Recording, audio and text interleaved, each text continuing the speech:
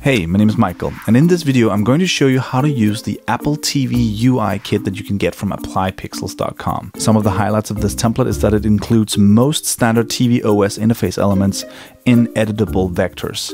You can drag assets from the assets palette into artboards for quick prototyping, and it includes both dark and light variants of most interface elements. What you need is this folder downloaded from applypixels.com, which holds the template itself and a README file, and a version of Photoshop CC 15 or later. So we need artboard support. Let's go right ahead and open up the template file. This is a pretty big PSD file, but essentially it consists of some metadata that you don't really need, and all of the different assets that you see here, which is kind of all the standard elements in the tvOS interface to date. And then there's a 1080p artboard which you can use to build out your interface. Let me just show you how this works.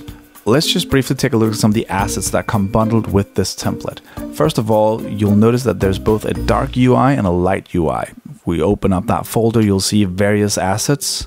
And if we change the background up and we hide the dark UI and enable the light UI, you'll see the light variants of those same assets.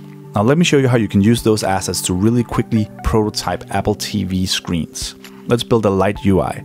We'll find our screen 1 artboard, just change the background here to extra light, and let's imagine we wanted to have a tab bar in the screen. Pretty common element. You can either right click and duplicate this group, or you can hold down Option and just drag it down here into the artboard. And if I hit Command T, you'll notice that I simply now have this asset that just drags into my artboard.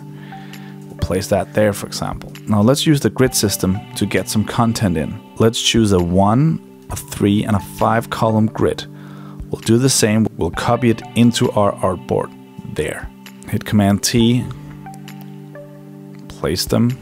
And now we've already started putting together the mockups for this Apple TV app. And you can quite quickly build this out by copying the artboard, duplicating it, for example.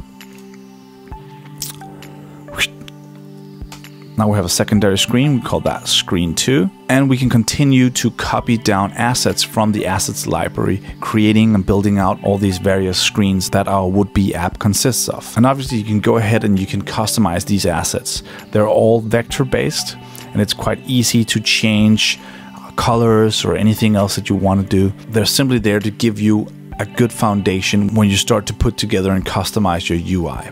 And that's how you use the Apple TV UI kit that you can get by becoming a subscribing member at applypixels.com. I really hope this template helps you create fantastic Apple TV interfaces. Thanks for watching.